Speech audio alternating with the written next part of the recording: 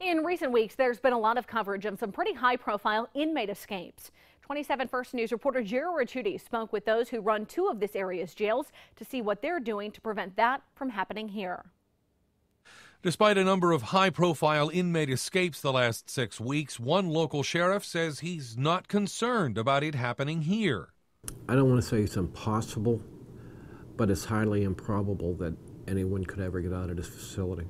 The sheriff tells us the Trumbull County Jail has technology to keep an eye on inmates and ensure deputies are safe and doing their jobs, but he says there are also added security measures that are required by law at all jails in Ohio. We check the jail, every cell every 45 minutes. We have rovers who go around. We do head counts. Still, escapes do happen. This week, 4 inmates got out of a prison in Mississippi. Before that, there were the 2 convicted murderers who broke out of a facility in upstate New York, as well as the recent escape of a notorious drug lord from a lockup in Mexico. There's always some type of a breakdown in security. Mahoning County Sheriff Greene tells me lack of staff and overcrowding are among the key problems. I think one common factor that you see with many of these jailbreaks is the inmates or the criminals always seem to have some sort of help from inside.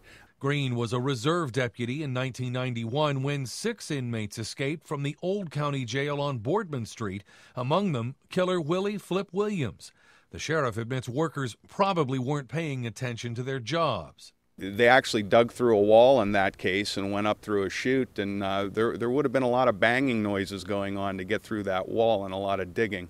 Still, Greene, like his counterpart in Warren, says the jails now have cameras to watch all areas.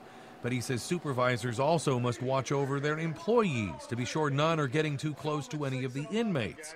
He tells me standard policy is to terminate workers who violate those rules. Jerry Ricciuti, WKBN 27 First News.